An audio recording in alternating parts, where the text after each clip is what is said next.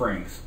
Today we've got an all-new review for www.smoking-hookah.com.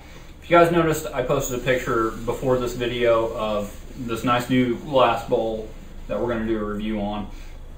Also, we've got this awesome new hose that we're going to do a review on. It's a decent sized hose. The only one problem that we have with it is that the inside of the plastic, the acrylic pieces here, they're painted, and that paint comes off when you try to clean it, or if it gets any kind of moisture on the inside, that paint comes off. Today we're going to talk about the bowl. Right now we're smoking some coconut flavored shisha. We're going to get to that review soon. This is a 21-inch hookah. We just got loaded one coal on top of it. Got some shisha in there, just getting it smoking.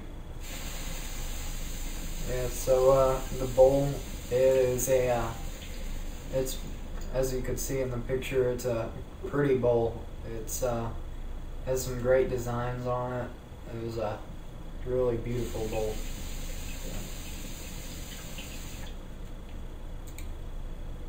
Now this hose, it's got acrylic tips on it. So I really like hoses with acrylic tips. I haven't tried any with the glass tips, so I can't really compare them to those, but I like them better than I do the ones with the wooden handle with the metal tip that sticks out, and they're just more comfortable to smoke on. This one has got all these little frilly things on it, and you can get these in an array of different colors. I think they got like green and red. This one's blue. Yeah, the hose is really neat. I mean, the blue was a really good color mixed with the red, and it's pretty cool. It has this little gold piece on it. Yeah, it really matches this hookah really well.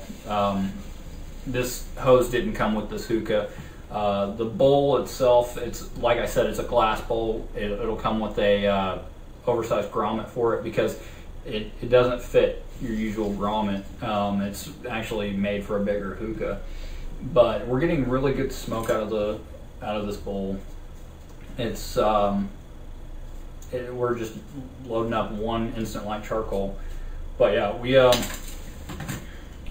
just started this bowl not too long ago, and you guys should check it out, www.smoking-hookah.com.